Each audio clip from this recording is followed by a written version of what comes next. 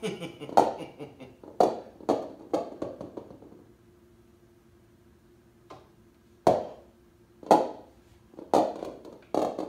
going to make a giant Newton's cradle. This is, you've probably seen small ones like this. This one's broken, but you get the idea. It's basically, this ball goes, hits into a row of other ones, and then this ball leaves the other way. There's sort of a conservation of energy and momentum.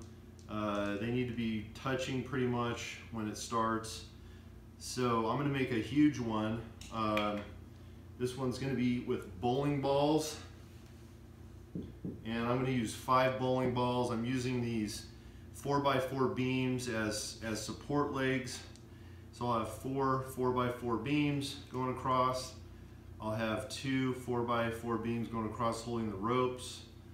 And then I'll have some 2x4 supporting the sides. Put this lag screw eye into the bowling ball, and I use, let's see if I can grab it. So I use this masonry bit here that I used to drill into cement. So I drilled down into the bowling ball with this so that I could put that in there. It's really snug in there, so it's nice. These are the eye screws that I use along the beams.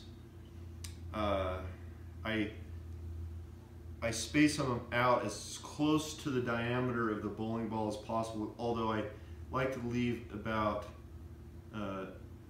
subtract about 1/8 of an inch off the diameter of the bowling ball, just because I want to make sure that as these bowling balls are hanging, that they're actually in contact with each other. You don't want to even have like even a tiny space between them, because by them touching, it transfers that energy and momentum better to the ball on the outside. So I'm putting in these rope cleats. I'm going to attach them right here, and I'll explain this later, but it's going to be used to calibrate as I pull the ropes up and I get the balls totally lined up. It'll make it so I can calibrate and then tie the rope off to the side. It makes it a lot easier than just having to retie knots all the time.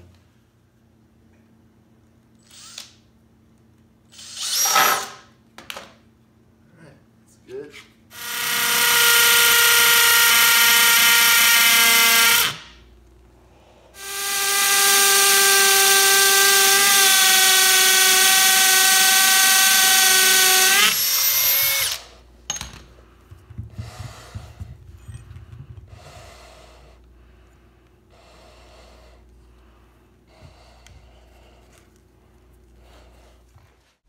Here you can see me stringing ropes through the eye screws on the cross beams and suspending the bowling balls.